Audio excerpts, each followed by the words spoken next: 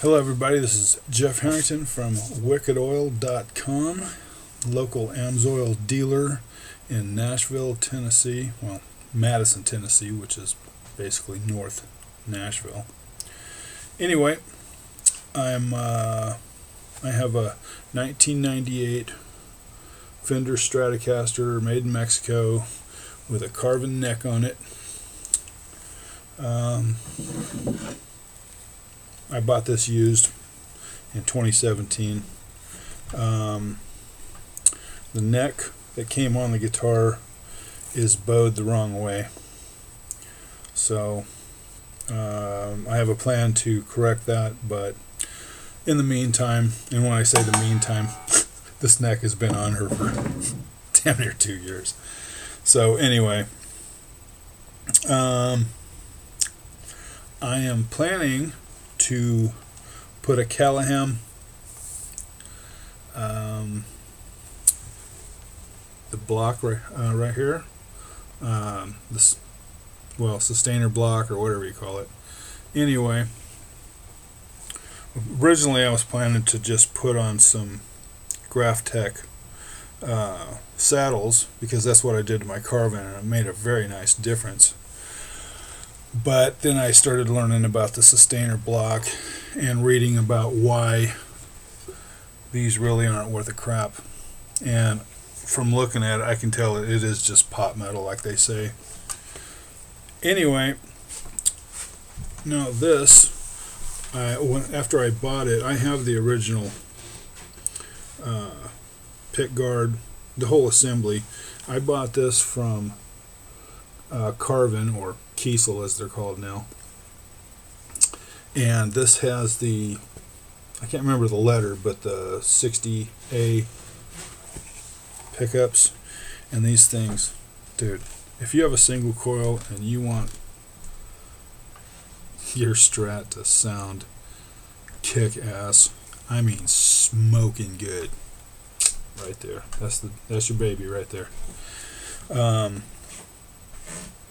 Now, the purpose of the video is not this, because the other one sounded okay. This one just sounds a lot better.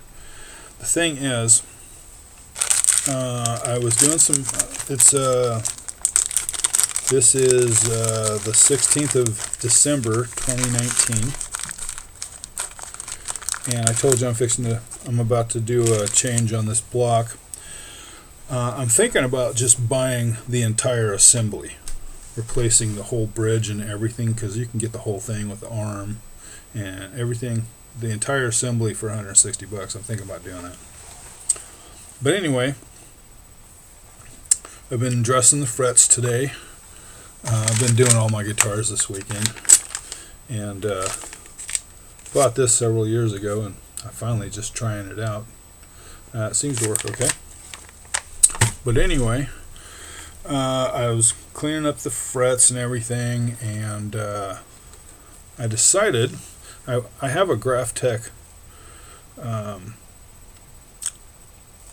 nut, and I was going to put it on, and I stuck it up here, and it was just a hair too short, and I didn't really want to shim it. And I thought, well, this one doesn't use the standard, this Carvin neck doesn't use a standard nut like a Strat does. This uses a nut very similar. It's not the same, but it's very similar to what you'd find on a Gibson. Anyway, a number of years back, I bought a 3-pack of these buffalo bone nut and the bridge piece for acoustic guitars. And I pulled it out and thought, you know, that looks very similar, and I stuck it up there, and it's the right width and right string spacing and everything else. So I knocked the old one out, cleaned up the surface, and just set it in there and tightened up the strings, you know, tuned it to pitch, and this thing sounds pretty damn good. Now this thing has a beautiful, beautiful chimey bell-like tone to it. And when I changed this, This was the original Carvin nut right here. At least I think it's the original one. It doesn't sound like plastic, which a lot of these companies use. Yeah, I don't know if you can hear that. That's a Graphtec saddle right there, and it has that kind of porcelain sound. This one doesn't quite have that sound, but it's not too far off. So there's a part of me that thinks I changed that years ago, because I've had the Carvin that this net came off of. I've had since like 2003. So I'm thinking I changed it, but I'm not sure. Nowadays I document everything. I've got files on every change I make on my instruments. But anyway, changing from that to this buffalo bone right here didn't make a big difference, but it made a noticeable difference.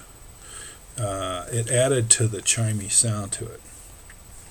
And what I wanted to point out is that this Strat came with these little saddles. Typical, we see a lot of these, right? And these actually say Fender on them. I don't think you're going to be able to see it in the video right there, but these actually say Fender on it.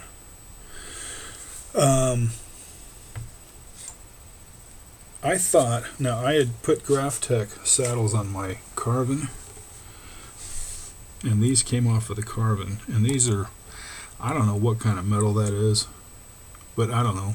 Aesthetically, they look nicer than the ones that, these right here. But I put these on, and it actually took away from the sound. It still has a chimey sound to it, but it's not near what it was. I mean, it's not like it all went away, but I can definitely hear the difference. So I'm really looking forward to putting the Callahan assembly on here, because this, I don't know. This guitar right here actually changed my mind about single coils. Now that has a nice chimey sound.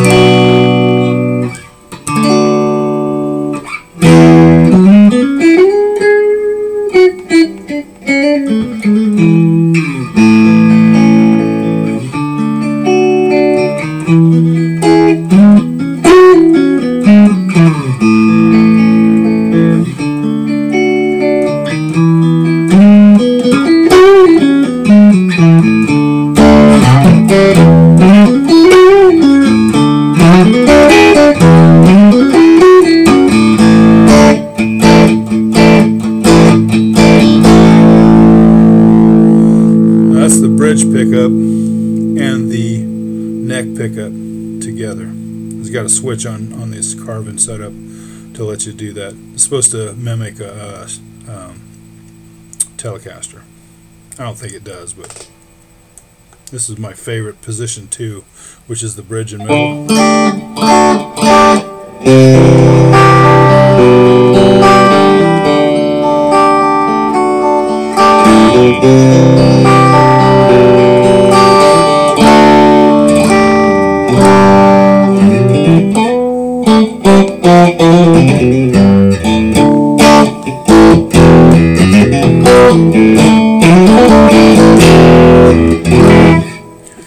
Anyway, this is going to get upgraded. I'm sure I'm going to leave the bone nut because I like the tone of it. I like the feel of it. It has a, it adds a little bit of a ambiance to the sound. Now, when I changed out the saddles, I changed the strings because you changed the strings. I was planning to change strings anyway. Now, I usually use D'Addario strings, and I'm not sure which ones I use, because on my Carvin I use the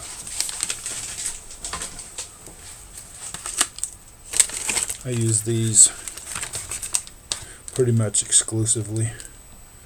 So because I really I really like the sound of these on my Carvin. I started to put them on this too, and I thought, well, I don't know. This is what I put on this time. I really like these on my Gibson guitars. I tried one set and I thought, damn, I really like these. So I put them on here, and I'm sure that changed a little bit of the tone, but how much, I don't know. Anyway, but I'm planning to do another video pretty soon when I get the Callahan parts, and I will do a video at that time, however I have it set up, and I will probably, just for the sake of doing it, because I'll change the strings when I do that, I will use the same strings. That way that eliminates that difference. The only thing that will change will be the bridge. So, and I expect a pretty horrendous difference in the sound. So anyway, that's it for now. I would like to encourage you to visit wickedoil.com. If you've ever heard of AMSOIL, or if you haven't, it is the best lubricant in the aftermarket, in the consumer market. There is nothing better. There are things that are close, but nothing touches AMSOIL. So check us out, wickedoil.com. Have a good day.